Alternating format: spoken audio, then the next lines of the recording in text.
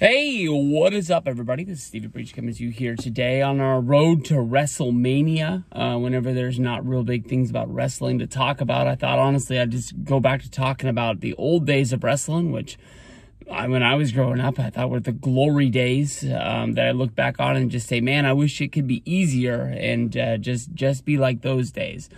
Today's video is going to be talking about the return of the Ultimate Warrior at WrestleMania 8 at the Hoosier Dome. I can honestly tell you that was probably the biggest return in my days to wrestling. I know the first time that I ever watched WrestleMania 8 when he came running out at the end of the event during the main event of Sid versus Hulk Hogan. There was Papa Shango ran down to cause a disqualification in the main event. Then they started doing a 2-on-1 attack on Hulk Hogan. Warrior came running out to make the save. Warrior and Hogan, the two biggest baby faces that there were in WWF. Of course, you can remember they tagged together at Survivor Series 1990 in the Ultimate Survival match at the very end of the show, where they brought back the winners from their Survivor Series matches to have one more. It ended up being Tito Santana, Hulk Hogan, and the Ultimate Warrior teaming up against, I believe, the whole Rick the Model team. I think it was Rick the Model, Martel, Warlord, Barbarian. I can't remember who, but it ended up being 5-on-3. And Warrior and Hulk were both the winners. Then, of course, at SummerSlam 1991, they fought in the main event in Madison Square Garden in the match made in hell against the team of Sergeant Slaughter, General Adnan, and whatever the Iron Sheik's guy name was. So I wasn't surprised to see him come back, to come back and help Hulk. But I can honestly tell you that, being force-fed what WWF was giving me at the time, I can tell you that from the time he was fired at SummerSlam 1991, right after that show, I didn't even notice that the Ultimate Warrior wasn't around. I couldn't tell you if he had an injury. All I can tell you is that, each and every week I was watching, WWF Superstars, WWF Challenge, watching, basically every show that was on my TV. Never noticed he was gone. So for them to hype up his return, it just, back in those days, if you left WWF to go to anywhere else, they basically treated you like you died. There was no, last man standing match. There was no parade on the way out of the town. Basically, the last day you worked for them, they treated you like you died and you were never there. They didn't talk about you on TV ever again. There was no, this day in history, talking about, his match against Rick Rude at SummerSlam. It's just, boom, that was it. So from SummerSlam all the way until WrestleMania, no Ultimate Warrior. I think that at that time, WWF, they were sort of just running on the momentum of Hulk Hogan, and he was dying out on fumes. He had left a few times to go make movies. He had left to go make No Holds Barred, basically in between WrestleMania 4 and WrestleMania 5. And Macho Man Randy Savage picked up the slack. They ran with the Mega Powers storyline, and I think that some people have said that Macho Man Randy Savage is the reason why they are fans of professional wrestling. I think the Macho Man might not have been as big a star. He might have been like a 99 out of 100 compared to Hulk being 100 out of 100, but he was just as big. He was right up there with him. He was able to carry the ball with his storyline against Macho Man, against the $1 Million Man, Andre the Giant. Everything they were doing all the way until they did the heel turn and ended up doing Hogan versus Savage, and Hogan got his belt back. The build to WrestleMania 8 was that Suburban Commando was going to come out, and we were almost having what we're having now, is that, the biggest competitors in WWE are finding out that they can go off and make movies. I think it's only going to be a matter of time before Roman Reigns gets a few more tastes of being into movies, and maybe he goes and tries to do what John Cena and The Rock have done. I think those guys, if Cena and Rock were still able to compete, I think that WWE would be at its top peak, must-see television, but instead there's more money on the table for him to go out there. So at that point, Hogan had made his second movie, Suburban Commando. He hadn't yet made Mr. Nanny, where I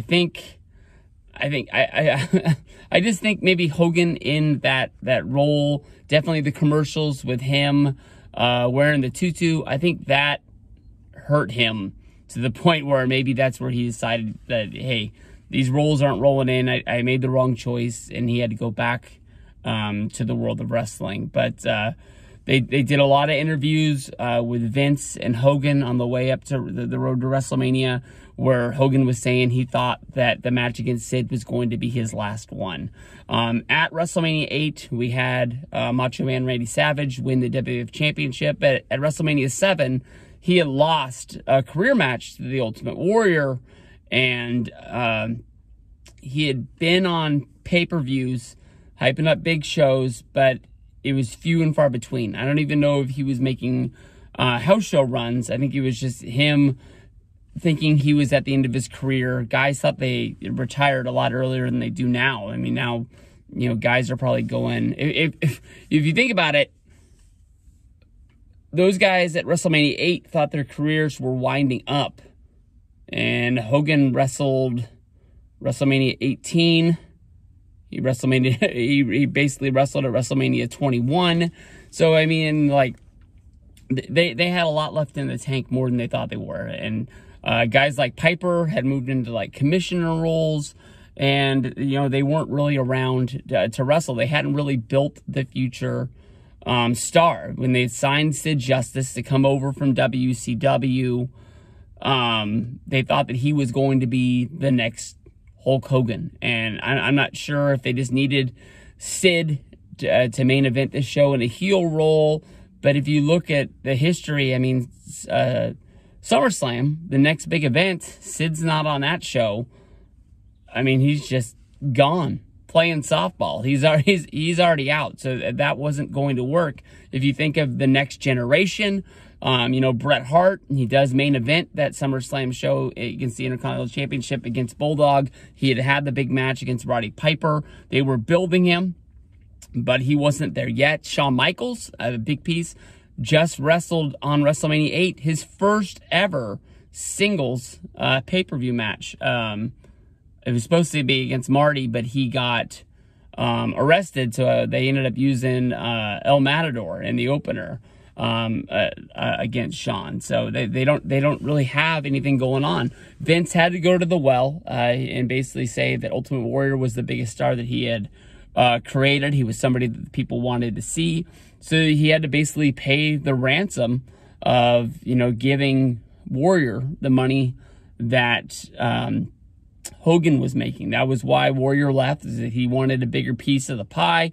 He wanted to be treated like he was a box office sensation. He was the champion. He wanted to be treated like that. He wanted more money from the gate. He wanted more money on his contract. He wanted more money from merchandise, and that just isn't the way that Vince McMahon did it. He basically worked on you know, the contract that you have, and then, you know, as you move up the card, you get the bonuses that you deserve. At that time, Hogan still was the draw, even if Warrior was the champion, and Vince knew it, and that's why the check was what the check was. But Warrior wanted the same, so he had to you know, take Warrior to the bank and give him the money, because they didn't have anybody else.